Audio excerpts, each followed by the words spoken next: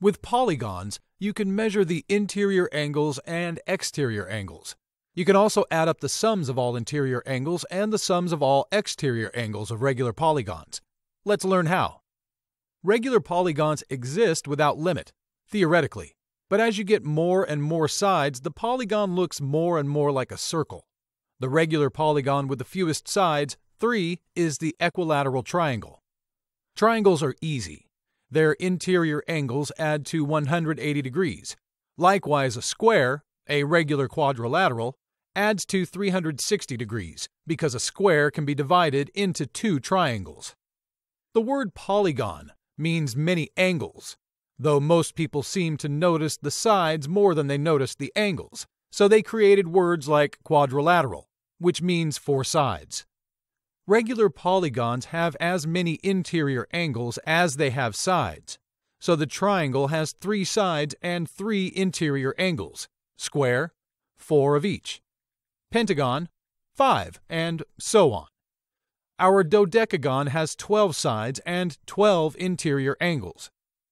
The formula for the sum of that polygon's interior angles is refreshingly simple. Let n equal the number of sides of whatever regular polygon you are studying.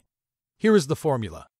The sum of interior angles equals n minus 2 times 180 degrees. You can do this. Try it first with our equilateral triangle. The sum of interior angles equals 180 degrees. What about for a square?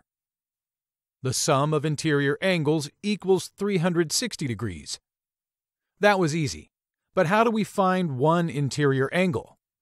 To find the measure of a single interior angle, then, you simply take that total for all the angles and divide it by n, the number of sides or angles in the regular polygon. The new formula looks very much like the old formula. We then just divide by the number of sides. Let's test it for the equilateral triangle. We can see one interior angle is 60 degrees. Let's tackle a dodecagon now. Remember what the 12-sided dodecagon looks like? Let's find the sum of the interior angles. Start with our formula and plug in 12 minus 2 times 180 degrees. The sum of angles of a dodecagon is 1,800 degrees. Now let's find one interior angle. Remember, we used the same formula, just take an extra step and divide by the number of sides, n. One interior angle equals 150 degrees. Awesome! Now let's move on to exterior angles. Every regular polygon has exterior angles. These are not the reflex angle, greater than 180 degrees, created by rotating from the exterior of one side to the next. That is a common misunderstanding. For instance, in an equilateral triangle, the exterior angle is not 360 degrees minus 60 degrees equals 300 degrees, as if we were rotating from one side all the way around the vertex to the other side. Exterior angles are created by extending one side of the regular polygon past the shape, and then measuring in degrees from that extended line back to the next side of the polygon. Since you are extending a side of the polygon, that exterior angle must necessarily be supplementary to the polygon's interior angle. Together, the adjacent interior and exterior angles will add to 180 degrees. For our equilateral triangle, the exterior angle of any vertex is 120 degrees. For a square, the exterior angle is 90 degrees. If you prefer a formula, subtract the interior angle from 180 degrees.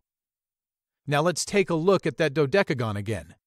We know any interior angle is 150 degrees, so the exterior angle is 180 minus 150 equals 30 degrees.